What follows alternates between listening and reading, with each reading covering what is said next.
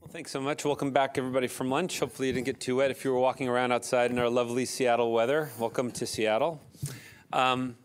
Full disclosure, I love the topic of diverticulitis. It's one of the classic examples of almost everything we were taught in medical school and residency turned out to be wrong, and we are continually inventing this subject. So my task in the next couple of minutes is to talk about this idea of the burden of diverticulitis and to really cement for all of you why this is such a great area for us to be thinking about innovations in therapy, and really rethinking our entire approach to the field. So I have no disclosures to make other than that.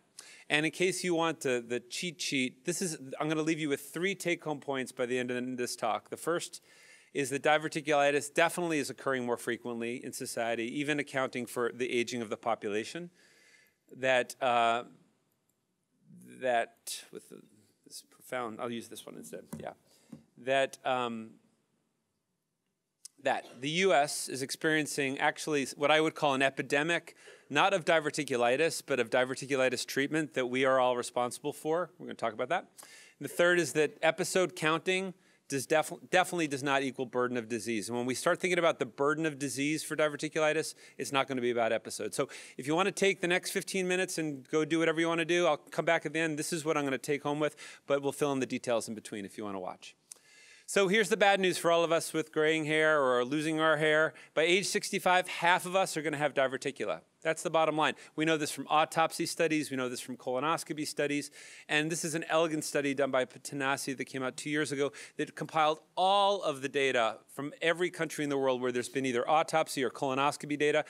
And in red are the countries that have 50% or more with diverticula by this age. And then you see the countries that have less of it. There's a lot of red in westernized countries, other countries that have yet to have it studied. But you get the idea that there's a lot of diverticula. But of course, we know that diverticula don't equal diverticulitis.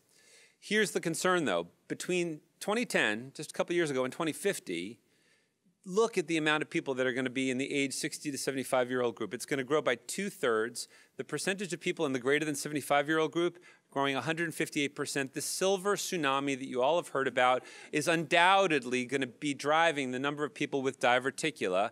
But as I said, diverticula doesn't equal diverticulitis. What proportion of older people with diverticula will really be burdened by diverticulitis? And pretty much everything we ever learned about this fact right here, just throw it out the window. We really don't know the proportion of people with diverticula that will be burdened by diverticulitis, largely because the only way we know diverticulitis is by what we do to treat it. So you know the old adage, if a tree falls in the forest and nobody's there to hear it, did the tree really fall kind of thing? We only understand the burden of diverticulitis, the way we count it, the way we measure it, is how we treat it, how everybody in this room treats it. And if in the United States we treat diverticulitis, let's say, very differently than everywhere else in the world, we are going to look like we have a lot more diverticulitis than they do in the rest of the world. And that's going to be one of the things I'm going to elaborate.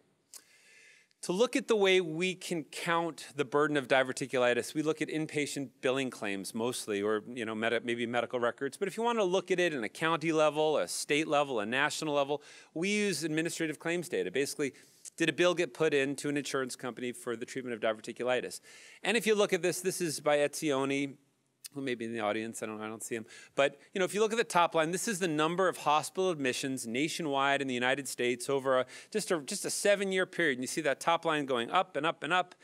The number of admissions for diverticulitis absolutely is increasing. And by the way, you could draw this same picture in England and Australia. Diverticulitis admissions have increased over time. And the hospitalization for diverticulitis, there are 2 reasons for it, either because of complicated disease or where you have an abscess or some perforation or peritonitis where you need surgery urgently, or the uncomplicated stuff. But here's where it gets tricky, right? Because antibiotics used to be given in hospital all the time. But how many of you really hospitalize patients for diverticulitis now? Very unusual. It's mostly treated with outpatient care. And so this idea that we measure it by elective surgery is one of the ways we could track the sort of burden of diverticulitis. But so much of the care is happening as outpatient, we've really lost our ability to count diverticulitis episodes. Notwithstanding what I just said, about 300,000 hospitalizations each year, making it one of the top 5 most common GI diagnoses for sure, and about a $3 billion cost, of which 70% of it's related to the hospital. But here's the crazy part. In Washington State, where we track the epidemiology of surgical disease a lot, this is what the incidence of elective colectomy for diverticulitis has looked like between 1987 and the numbers run out to 2014, but stay about the same. That's amazing, right? That's a 3-fold increase in the incidence of elective colectomy for diverticulitis. So let me say that again. On the x-axis is the year. On the y-axis is the adjusted rate, keeping age and sex standardized per 100,000 people. Look at that tremendous growth in the burden of diverticulitis. This epidemic is of colectomy, not of diverticulitis, of colectomy for diverticulitis. Now, Etzioni actually looked at this too. Just so you think that Washington State's not some crazy state where we just take out everybody's colons. The bottom line, the blue line there, is Etzioni's work looking nationally at the national inpatient sample. He found very similar incidence per 100,000 people. This is all of our burden. We are all doing this to our patients. We have driven an epidemic in colectomy. This number increased 38% over the 7 years that he looked at it. And I just want to show you, this is what the incidence rate is in England. It's very, very hard to find cross-national incidence of surgery data. But when you dig down to it, that is the incidence, about 3.5 per 100,000 versus almost 25 per 100,000 in the United States. We are doing something different. This is driving the experience of diverticulitis for our patients in the United States. So in Washington State, we really wanted to understand what is driving all of this burden of diverticulitis, so to speak. A through L on the x-axis, these are different counties in Washington State. Y is that same rate or incidence of colon resection for diverticulitis. These are by county. These are two counties that sit right next to each other. They're both equally populous. They both have tons of surgeons. Trust me. Look at the differential on how we decide when we should take out somebody's colon. This is the kind of confusion that the surgical community has about the way to treat diverticulitis. And this is why sessions like this are so important. Well, here's the kicker, though. Why do surgeons take out so many colons? Well, because we were all taught that it can prevent you from having emergency colectomy. Look at the sad truth. The red line here is the same figure that I showed you before, but it shows that all of that increased use of elective colectomy on the top line, it hasn't changed the incidence of non-elective or emergency colectomy for diverticulitis at all. And I'll be conditioned by saying all of this is for diverticulitis. I know it just says colectomy, but this is colectomy for diverticulitis. And where are the Brits, just to look at it? The Brits are down here. By the way, this rate of non-elective colectomy in England is actually higher than their rate of elective colectomy in England. Just to give you an idea of how much in the United States we've driven an epidemic of not diverticulitis, but of surgical treatment for diverticulitis. And by the way, even in England, that's 1.5 times higher than Australia, which is another story altogether. So back to England. So in England, this is the incidence data that they have, looking at their national health system data. Top line suggests that it's the number of total patients with what they call diverticular disease. And it looks like it's gone up like crazy. But the way it's gone up is because of that middle line, which is people getting colonoscopy for diverticular disease, something we don't do too much of here. And the bottom line is the number of people who are actually inpatients. So we are doing something different in the United States. Our curve is nothing like that bottom curve in England. And what I'd argue is that we have a crazy increase in the ways surgeons have approached diverticulitis. Just to get one more view of it to show you how crazy the United States is in general. When I want to understand the epidemiology of disease and I look at it, I go to the panacea, the perfect place for healthcare in America, Olmstead County, where there's one health system that takes care of the whole community. It's a fairly tight, closed community. They have perfect health records and have had it since 1980. They have noticed an increased incidence of diverticulitis in their community, measured by outpatient and inpatient and really carefully selected claims. And the proportion of people having surgery in that community really has not changed at all during this era, 1980 to 2007.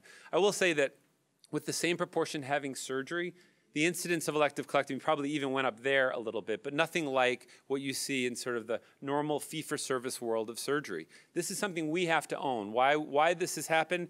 I mean, a lot of people have theories about this.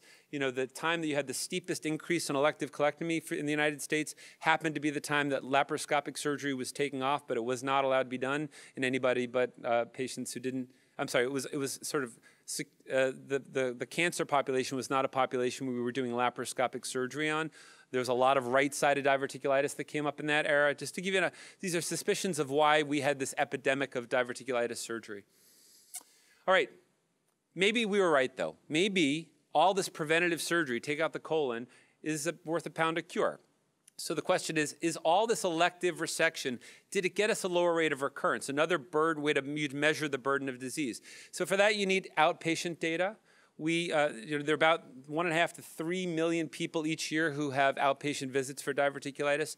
We like this market scan database. It's basically insurance claims that have outpatient and inpatient, but also have antibiotics data. And what we found here is on the top line, this is the likelihood that you'll have a recurrence after an elective colectomy for diverticulitis. That's the black line. There is a recurrence rate after we take out somebody's sigmoid colon for diverticulitis. And it looks like about 15% at 5 years, a number that we've heard before. And it dramatically it's better to get your colon out if you want to prevent recurrence. There's an 83% lower risk of recurrence if you get your colon out than if you don't get your colon out. So big surprise, if you take out that segment, you have less likelihood of recurrence. But you see it's not an absence of recurrence either.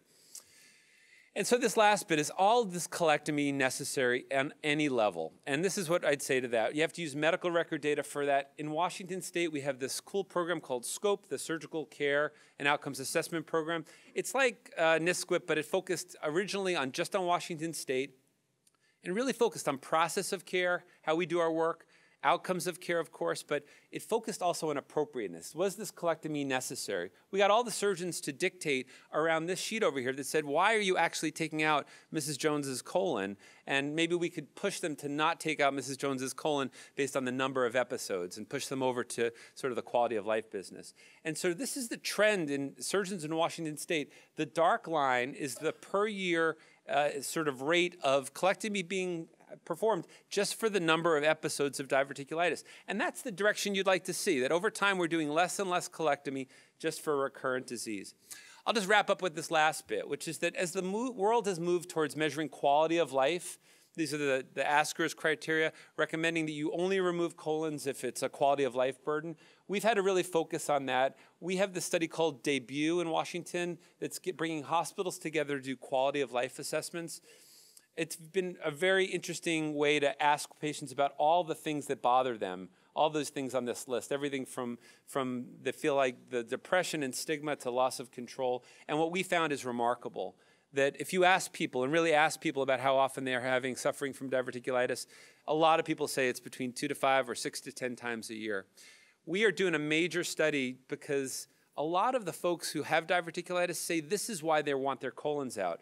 The antibiotics make them feel awful. They never get better. They're in and out of the doctor's office.